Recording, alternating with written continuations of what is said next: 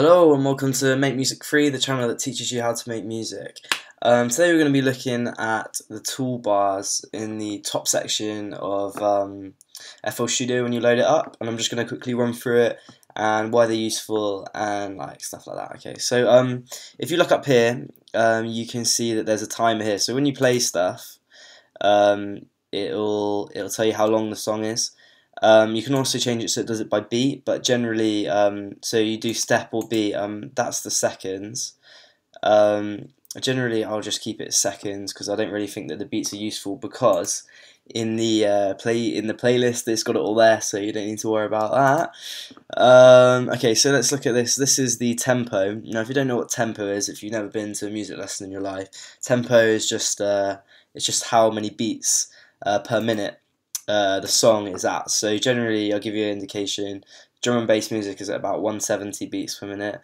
Most pop music is at about, depending on, like 110 to 130 on average. Dubstep's at like 140, that kind of thing. So yeah, that's like essentially what that is.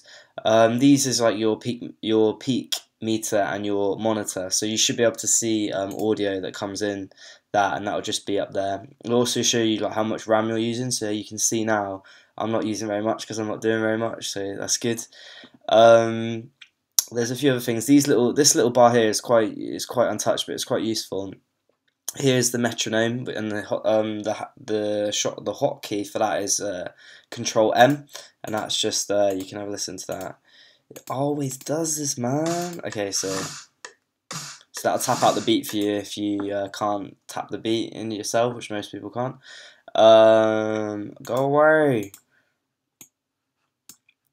Okay, so yeah. There's also these few things, loop recording, blend recording, so that's going to overdub stuff. So what that means is, like, when you play inputs in, it's just going to keep on going over the top of it. So that's kind of like a loop thing in a way. So if you combine that with these three things, you can make it loop. So you can kind of have your own sort of like loop machine if you've got an input thing, which is quite cool. But that's a little bit another setup, quite a difficult setup, so I need to sort that out and do a video for you. This is countdown before recording.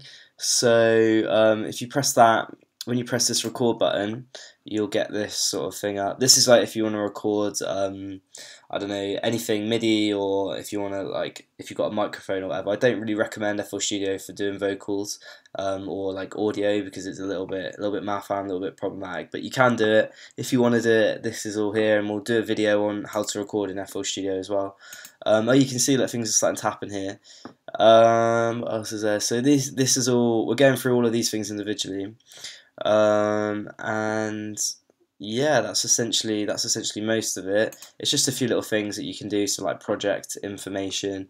So if you want to, I don't know, make sure an author, a little bit of data, you know, tell the world about whatever, you can put the genre in, you can do whatever you want. It's quite useful.